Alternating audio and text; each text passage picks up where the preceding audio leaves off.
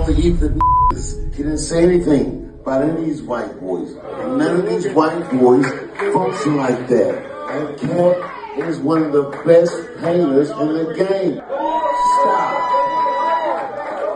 And Katt hurt people, but I'm a hurt person that never hurt people. And he does it all the time. This one and that one and this one. But anything that you did wrong. Katt Williams recently dropped by Shannon Sharpe's Club Shay Shay podcast, and let me tell you, he spilled all the tea. This episode went on for like 3 hours, and Katt was straight up on fire. No filter whatsoever. He threw shade at Steve Harvey, Michael Blackson, Rickey Smiley, and Cedric the Entertainer. In 15 years in Hollywood, no one in Hollywood has a memory of going to a sold-out Kevin Hart show, there being a line for him ever getting a standing ovation at any comedy club. He already had his deals when he got here. Have we heard of a comedian that came to LA and in his first year in LA, he had his own sitcom on network television and had his own movie called Soul Plane that he was leading? No, we've never heard of that before that person or since that person. What do you think a plant is? And of course, Katt couldn't resist taking a swipe at Kevin Hart. He pretty much called him an industry plant and claimed he fibbed about how he made it big in the comedy scene. These two have been going at each other for ages, throwing jabs online and in interviews. It's like a never-ending drama of celebrity feuds. Now here's the kicker. Dave Chapelle warned Katt about calling out fellow black comedians in the past and here back again to let Katt know that he won't just get away with what he's doing. So, the very first thing that is relevant to this whole Katt Williams story is the way in which Katt went after Kevin Hart. It basically set off an entire chain of events that is going on to this very day and will be going on for many more. What caused it and why did he do it? Well, it seems like Katt Williams finally lost it completely and he had to let out all of the anger that he's been holding inside for years and years. The wild history of Kevin Hart and Katt Williams began a long time ago, and these two comedy giants have been throwing punches at each other for almost a decade. From Katt's controversial comments to Kevin's strategic comebacks, the comedy world has become their battleground. Picture this. Katt Williams went all out, not just taking shots at Kevin Hart, but also throwing shade at athletes like Shaquille O'Neal, trying their hand at comedy. This feud was already heating up back in August 2014. It's like an everlasting saga of comedic clashes that's been keeping us entertained for years. I think that Shaq and Russell Simmons should get out of comedy and stay in their lane. They don't see us making a league of professional basketball players under 6 foot. So what qualifies these dudes because they got $100 million to come over in comedy and do Shaq's All-Star Get Out of Here, you bum. That's right. Before I take the rest of you girls. Like you took Kevin Hart from me.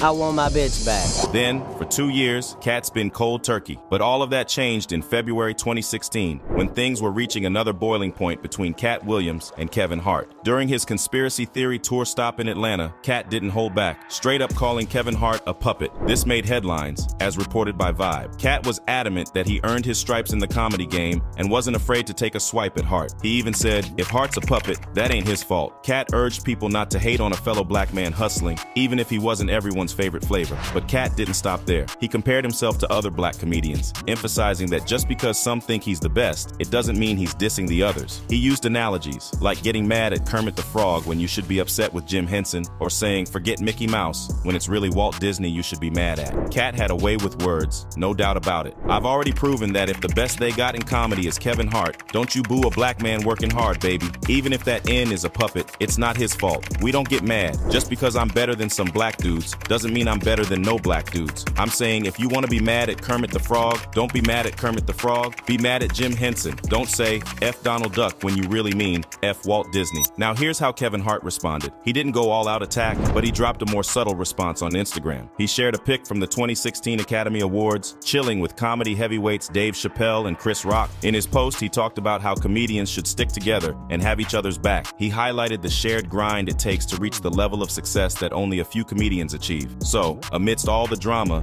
this was Kevin Hart's way of reminding everyone that comedians gotta support each other, even when there's a feud brewing. Me and Dave Chapelle with our brother Chris Rock tonight at the Oscars. True professionals understand the importance of sticking together and supporting one another. At the end of the day, we are comedians, and there aren't many that make it to the level that we have made it. But so many doors are open from the success of one comedian, and when you see those doors open, you then have the opportunity to walk through them. It's about helping one another, not trying to tear each other down. The insecurity insecure ones will never understand support and encouragement.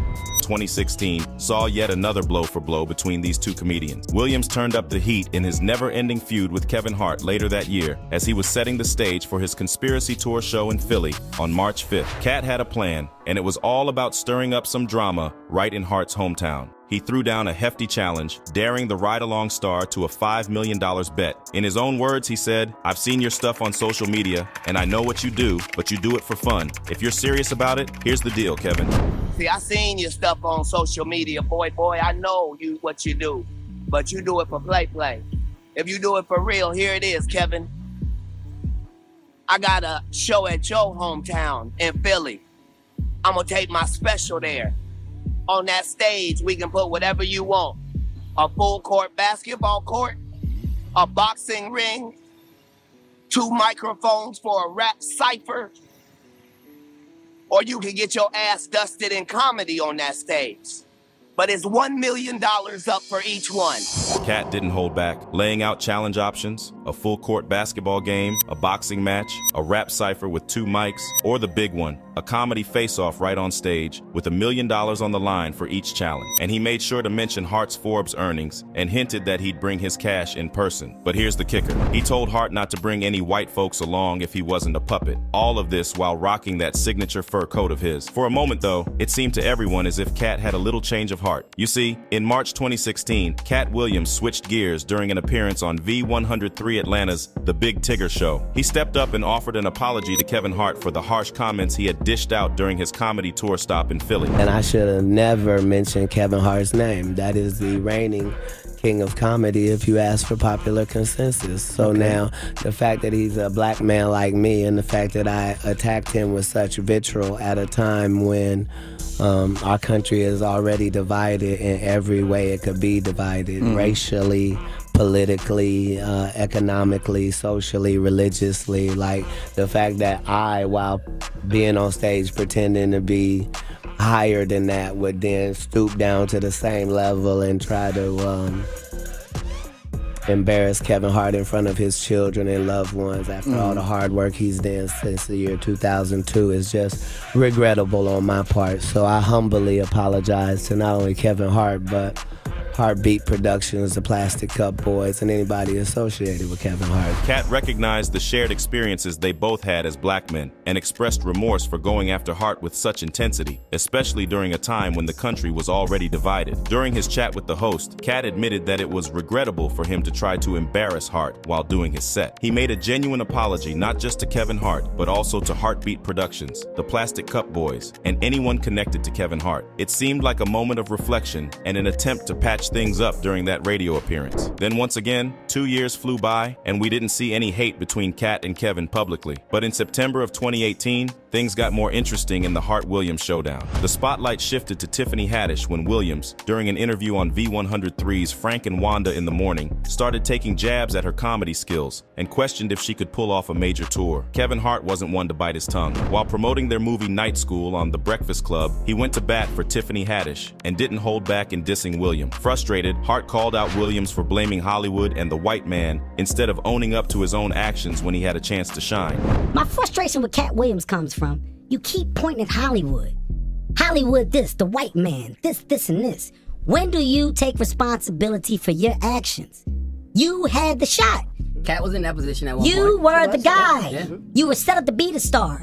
You didn't show up to work. You off promo shoots. You off your trips that they had set up for you. You became a risk to the studios, which is why the studios.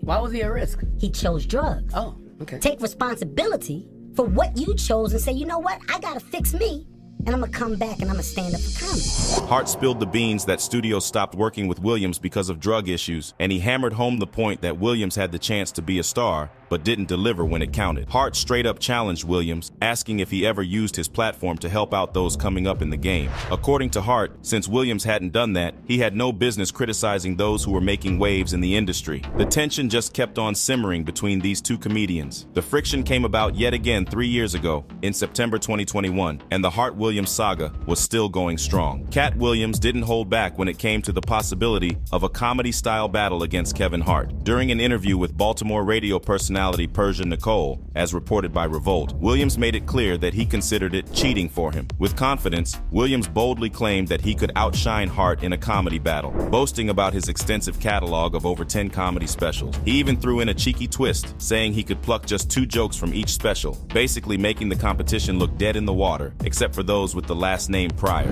So, Katt, let me ask you, if you would be bothered enough, because I know you're normally very unbothered, to do a versus battle between you and Kevin Hart. A lot of fans want you to do it for the culture, do a comedy battle. Would you be bothered enough to do this? I started versus. Ooh, come on. Come to me with versus. The first versus ever promoted was Steve Harvey versus Katt Williams. It was the underground king of comedy versus and sold as versus. So we don't need to ask me if I would have any interest in things that I am the originator of. Comedically beefing is my lane. It's almost cheating for me. I have over 10 specials, so I don't have to pick but 2 jokes from each special, and I've already deaded anybody whose last name ain't Pryor anyway. But having thrown that out the window, we don't want to add 52 movies. We certainly don't want to add 11 specials. We certainly don't want to add 49 television appearances. We don't want to add an Emmy. It's almost a battle we can't really afford to be in. Williams brushed off the idea of piling up Hart's impressive stats: 52 movies, 11 specials, 49 TV appearances, and an Emmy. He wrapped it up by hinting that this matchup might not go down as expected, and that it could be a battle people couldn't afford to miss. The comedic rivalry between Hart and Williams, well, it was alive and kicking to say the least. And then came the famous Club Shay Shay podcast. Just a few weeks back, Katt Williams didn't mince words as he took on Kevin Hart during a chat on Shannon Sharpe's show. Katt's on drugs. Where are the stories? Why is there no story of anybody who ever sold a drug to me, did a drug with me, was around me when I was inebriated? I got 5 daughters. I got 5 sons. Why would we tell these ridiculous stories? Because it's competition. On January 3rd, during that episode, Williams went after various comedians, with Hart squarely in his sights. Katt even floated the idea that Hart might be some creation of the industry. The verbal sparring between these 2 comedians kept rolling during that podcast. In response to Katt Williams' jabs on Shannon Sharpe's show, Kevin Hart didn't write an essay. He kept it short and sweet on the platform formerly known as Twitter, now called X. Gotta get that anger up out of you, champ. It's honestly sad. A day later, Kevin Hart popped up on ESPN's NBA Unplugged and decided to have some fun at Katt Williams' expense. He playfully teased Katt, poking holes in some of the wild claims Williams made on the podcast, like reading 3,000 books a year when he was just a kid between 8 and 12. Figured out how to play basketball from reading all them books. 3,000 of them. 3,000 a year. A year. And that's 2 a day. Yeah. At 6 years old. That's 2 a day. Who knew he was so voracious? At the age 7, he got accepted to I think it was Delaware University. Yeah. Oh, yeah. Never made public news. No. Ever. The biggest secret in the world. Many people tend to side with Katt more often than not, believing he might be onto something by exposing all the messy, dark truths that Kevin Hart has been keeping hidden away in his closet. But the thing is, Katt Williams wasn't just sick of Kevin Hart. Katt wasn't holding back when others came into play either. He went on a verbal rampage, exposing all of the industry's dirty secrets and putting other comedians in his crosshairs too. Katt Williams didn't pull any punches, calling out anyone who had ever talked negatively about him. His revelations weren't limited to fellow comedians. Chris Tucker found himself in Katt Williams' line of fire. Williams claimed that Tucker wasn't the same old Chris we all knew, but rather some Epstein version of himself. But Katt Williams wasn't finished. During that same interview with Shay, Katt took a shot at Rickey Smiley, calling him out as a liar and criticizing his acting skills. This feud began because Smiley claimed he was initially cast for the role of Money Mike in Friday After Next. Williams wasn't having it and straight up called it a lie. Thank y'all for this opportunity, Rickey Smiley Morning Show. Let's just get into this. The whole internet going crazy, comments that Katt Williams made. Whatever. I can't speak on behalf of the other comedians, but the only thing I can speak for is myself. Katt made some comments on Shannon Sharpe's show about when I was on Shannon Sharpe was telling him the story of some of the behind the scenes from Friday After Next. let's start with that. Smiley didn't take it lying down and addressed Williams on his own show, sticking to his story about the role. He also clarified that the pimp angle for the character was added once Williams took the part. Despite all this, Smiley didn't harbor any grudges against Katt Williams. Next up was Cedric the Entertainer, whom Katt Williams accused of being a liar too. According to Katt, Cedric stole a joke from him that he performed back in 1998 on BET's Comic View. Williams claimed that Cedric essentially copied that stolen joke and used it in the 2000 film The Original Kings of Comedy, changing just one word. Even though Cedric denied the accusation, Williams stuck to his guns, stating that both Cedric and Steve Harvey had privately apologized for the alleged joke theft. Williams claimed he let it slide for over a decade, but decided to speak out when Cedric denied it in 2022. Lastly, Katt Williams had strong opinions about Kevin Hart supposedly selling his soul to the bigwigs controlling the entertainment industry. He hinted at the old rumor that black male entertainers in Hollywood are pressured into wearing a dress in a movie before they can reach higher levels of fame. This idea, once seen as a conspiracy theory, gained more attention as various comedians and actors spoke about their experiences with it. Dave Chapelle, for instance, has been vocal about refusing to wear a dress in movies and even turned down a $50 million deal from Comedy Central in 2006 because of it. He made it clear during an appearance on Oprah that he wouldn't compromise on such matters. Katt Williams' interview laid bare his candid and controversial views on his fellow comedians and the inner workings of the entertainment industry. Dave Chapelle is an insightful one, and he spoke about many dangers that lie in the lair of the industry. He didn't do nothing wrong. I'm gonna bring a fat guy. Katt did this to me. Katt was talking about shit that he did to other niggas, but not about anything that he did to him. If I told my story, it would break your heart. I lost everything and never, ever told on anybody. Dave Chapelle ain't vibing with Katt Williams' recent viral interview where he dissed some fellow comedians. Chapelle went on stage at the Hollywood Improv's Monterey's event and called out Williams for taking shots at Ice Cube and Kevin Hart on the Club Shay Shay podcast. Even Saturday Night Live got in on the references. Williams didn't spare Cedric the Entertainer and Steve Harvey in his rants on Club Shay Shay. Now, Chapelle, who usually keeps a tight no cell phone policy during his sets, had bits of his Williams commentary making the rounds on social media. He's like, what's going on here? Katt went in on everyone. Not a word about the white boys, though. They don't roll like that. Doing a Katt impression, Chapelle said, screw this one, screw that one. And he's like, hold up, did he actually do something wrong? Katt was talking about things people did to each other, not stuff done to him. Chapelle got real, saying, if I spilled my story, it would break your heart. I lost everything but never snitched on anyone. And now this guy's the truth teller? Katt, I respect you. But tell me, DeRay, which part of the game messes up another guy's hustle? What game involves snitching on your own? Chapelle's scratching his head, wondering why Williams would call out his peers when we're all just trying to level up. Dave appears to have a mixed reaction to Katt Williams' recent viral interview where Williams criticized fellow comedians. Chapelle expressed disapproval during his appearance at the Hollywood Improv's Monterey's event, questioning Williams' decision to call out the black entertainers in the industry. Chapelle, known for his no cell phone policy during sets, pointed out the absence of criticism towards white comedians and emphasized that Katt seemed to be focusing on the negative actions of others without addressing any wrongs committed against him personally.